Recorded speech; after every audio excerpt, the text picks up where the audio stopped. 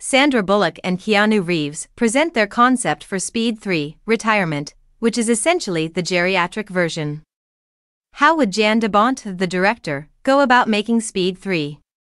Maybe an elderly person's walker. In an era of reboots and sequels, the director reunited with his stars Sandra Bullock and Keanu Reeves on Tuesday night in Hollywood for a special film screening and Q&A celebrating their 30th anniversary.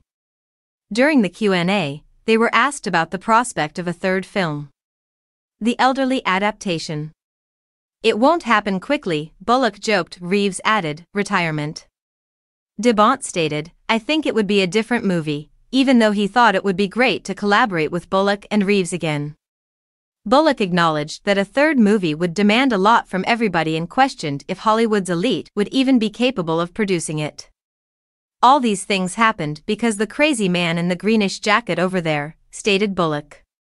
"It's not the man I remember, he's so gentle and kind today.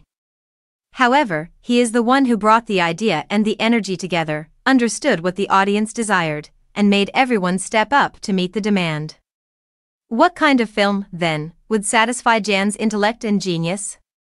"Everyone would have to put in a lot of work," she continued.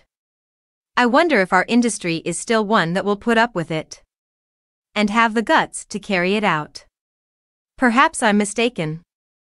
De Bont says, "I don't know what we could do that would be good enough for the audience, if he is unable to bring his ideas to life for the viewers." In the 1994 smash hit, Reeves played Los Angeles police officer Jack Traven, who must stop a city bus full of people, including Bullock's feisty Annie, from blowing up after a jealous extortionist named Howard Payne, the late Dennis Hopper, rigged the bus with a bomb.